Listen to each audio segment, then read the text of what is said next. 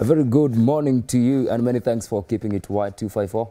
And my name is Karanja Alex, and right on time for Youth and Politics. And joining me on set today is Dan Orongo, who is on my right hand. And of course, next to him is none other than... Oh, good Bradley Sankara KS. Yes, honestly. Are you planning to be a DJ or something? Yeah, no. I'm a future president. 2042. I'll be your president. Sawa, we'll definitely vote for you. Yeah. Be nice to me, I'll make you a CS.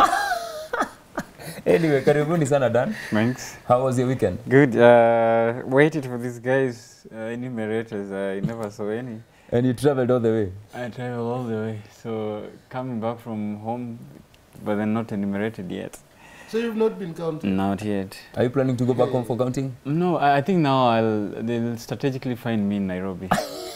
So as you are not a Kenyan. I am, but I'm not really keyed into the, you know. Actually, I heard that they're asking also if you have registered for the Huduma number. Yes, they asked. Yes, they're also asking for the same. I was counted in the first day, 24th, the night of 24th. Are you observing nyumba kumi? Yes, around 9 p.m. I was counted. Yeah. Are you chairman of the nyumba kumi initiative? No, I'm just. Because I want to ulianza.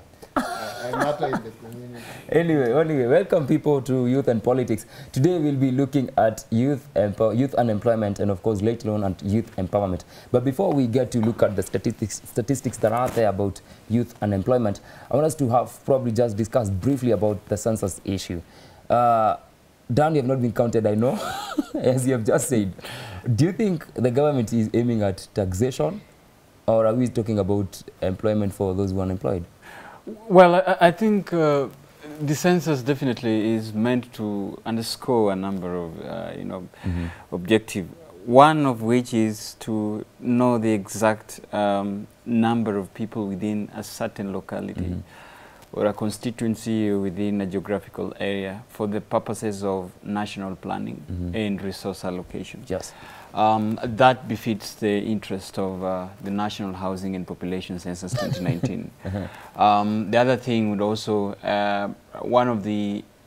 what our people should know, the Kenyan populace should know, is the fact that we're not only interested in knowing the numbers, but other classical things that are needed. For example, knowing even the number of employed people, not the average income of a housing. Yes. Even if you own a cow, not, and all these are meant to gather a certain information, not only for the government but spread across.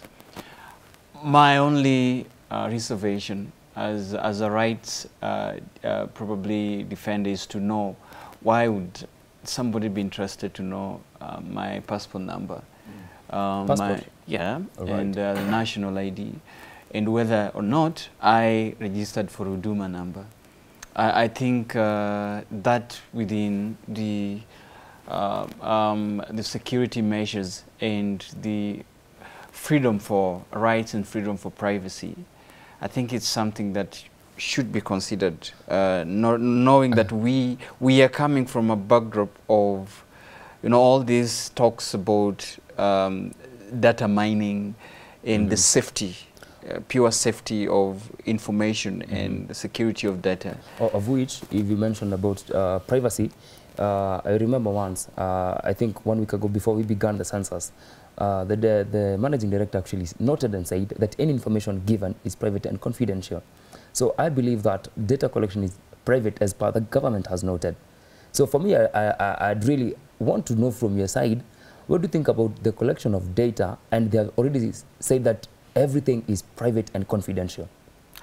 Well, I think like I've said, we are coming from a very still emotional election where you understand that one of the international data, and political, what we called institutions, they got some very sensitive data from Kenyans, and thereafter started to influence the outcome of election through personalized data.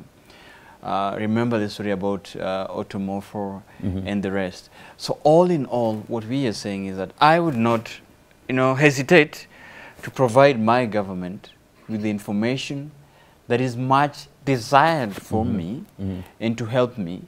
But then I would question that in retrospect. What is the safety of the information I'm giving you? Is it handled by the servers that are controlled overseas, or is it within the government locality? So that it would inspire me to give information that my government would be useful to them to provide me with services that I require. I want to come to you, Guna. Do you think that the services probably the government has been trying to offer, now that we have Huduma number and we are doing census, do you think we try and merge and try to bring in like the Huduma number, the one number digit, because you have mentioned about passport, about Huduma number, and of course your ID number. The government is seeking to merge all these, even NHF and all that stuff. Do you think the government is trying to do these in order for us to be able probably just to synchronize everything and bring it to make it one? How will it help? You remember last week when President Kenyatta and the Kenyatta family were doing the memorial service for the first president of this country? Remember what they said? What the president said is that this is the last time we're doing such a service. Census. Not census. The Or service, for the late president. For the first president. He said that would be the last time they are doing it. Others, they will have other arrangements of doing maybe private something. It should also come to census. The last time we are doing census. There should be a better way of handling this. We are not in 18th century where people have to be head counted. Yeah, it should be the last, because they are, like you said, there's a Huduma number. Every time you buy a car, if they're interested to know if you have a car or not, every time you have a car, KRA captures. Because they have to go through that and register process. Yes. When you sell it, they also capture, because there's a transfer, whatever. So this should be the last time we have census, so that they should not boggle us with those useless questions. Like, you remember what they were asking, like